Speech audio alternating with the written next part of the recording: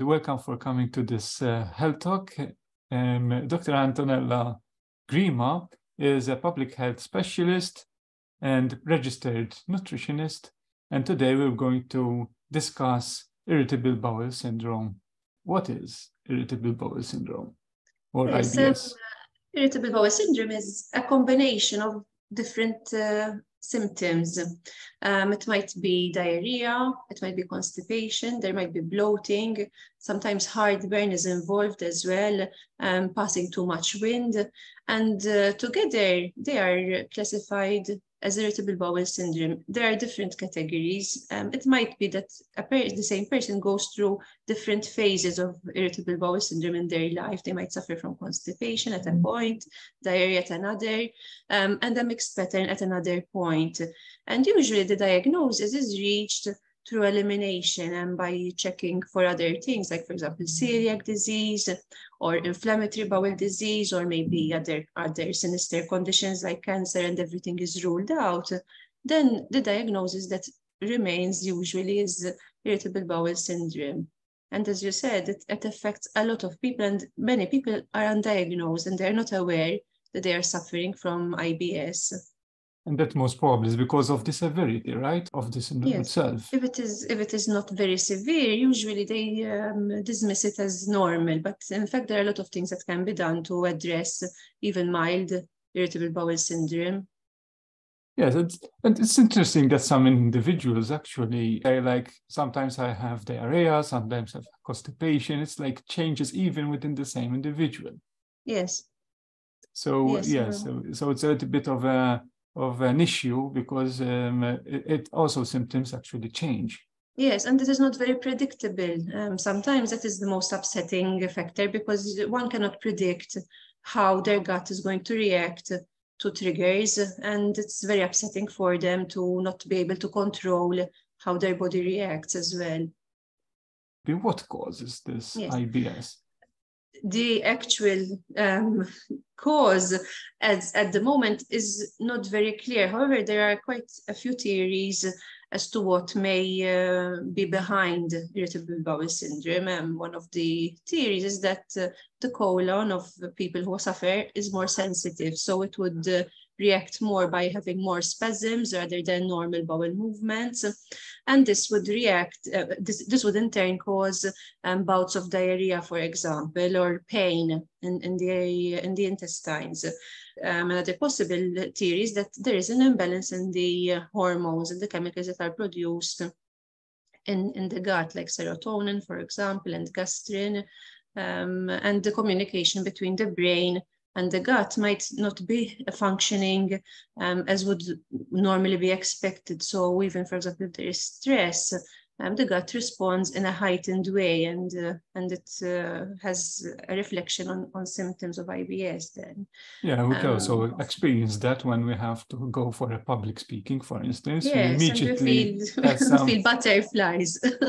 So that is what normally happens, but in people who suffer from IBS, the reaction is exaggerated.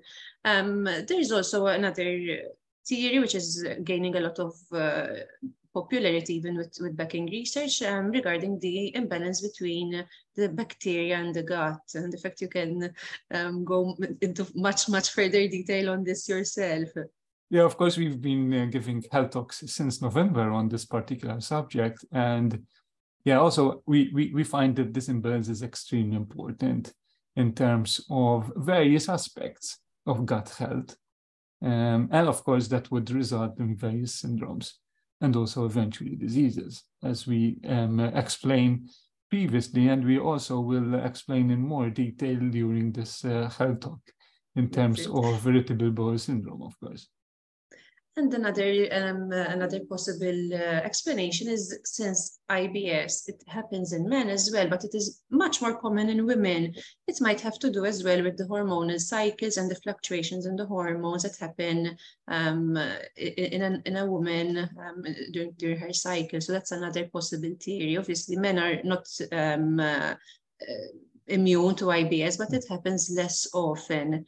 And there are other theories, like, for example, in fact, even with COVID, we've found that COVID can trigger IBS symptoms, and the same with other viruses. So the causes of IBS are quite a few and quite varied as well. Interestingly, you mentioned at the beginning, you mentioned the sensitivity.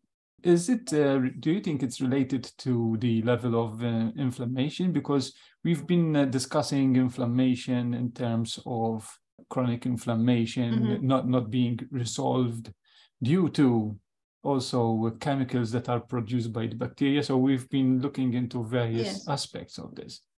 Yes, definitely. In fact, when there's inflammation going on and the mucus lining is thin, and as you said, chemicals that might not make it through the gut would find themselves in, and the other way around,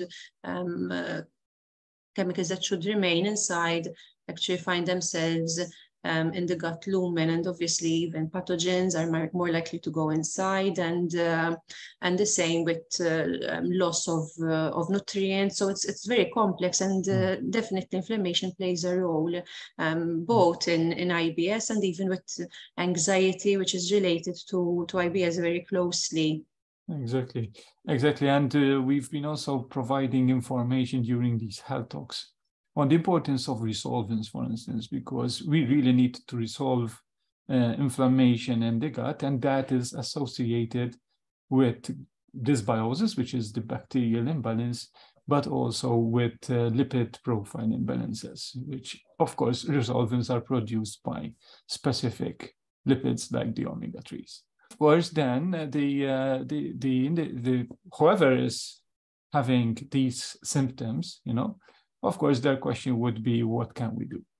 Yes, and in fact, there's always something that can be done for irritable bowel syndrome. It is not a life sentence, and with a bit of time and patience, a solution can be found in most, if not all, cases. One of the easiest interventions to do is to modify the diet and identify triggers that might be causing these symptoms. And in fact, there is a diet that is called the low FODMAP diet, where foods that ferment and are more likely to cause problems in our gut are eliminated for a period and then reintroduced in a gradual way in order to identify possible triggers. And the FODMAPs include gluten, for example, lactose, or even dairy at times, and then common foods like apples, onions, garlic, processed meats, for example. And those are very often found in our diet, and sometimes people might not be aware that they are being exposed to FODMAPs quite often during their day. So that's the first step.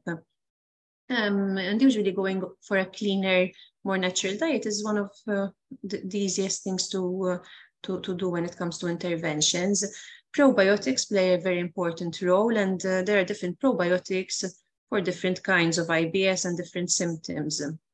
I mainly focus on prebiotics and then focus on probiotics because prebiotics are extremely important. In fact, they're the precursors for our gut microbiota, so it's very important that we have the right prebiotics in our diet. Sometimes those who suffer from IBS might not be able to handle prebiotics so well at the initial stages when they are still having quite severe symptoms. But then once their gut is more under control, they can be reintroduced in their diet with very good results as well. And obviously there's the other very important aspect, which is coping with stress and finding ways to let it out of our body through meditation, yoga, walking, for example. There are a lot of different things that we can do in order to help calm our mind and in turn calm down our gut. It's very, very important to tackle that as well. Okay, yeah, that's very, very interesting information. And actually, if we had to sort of list down what are the important things to take care of, therefore, is actually the diet. Mm-hmm. There's also other aspects to reduce anxiety, to reduce stress. It's very easily said, but there are strategies it is as important as all the other aspects. Exactly. And then you find like also aspects which are very simple, you know, which are, for instance, if you're going to eat, just sit down, eat slowly, make sure that all the enzymes throughout your gastrointestinal tract are working. Enough time to react. You know, but this is also very important. It's just simple things that can be that are advised. Yeah, the people would really need to, and this is in general, not only for those who suffer with irritable bowel syndrome, actually. And of course, I would like to always stress that I always say, let's test, let's look, let's measure, and let's act on it. Because sometimes we also have things that we cannot see, like this bacterial imbalance, which is important to really look into. And it's a very important aspect of restoration of our gut health. So thank you very much for this intervention. It was a really pleasure having you. Thank you very much, Dr. Thanks.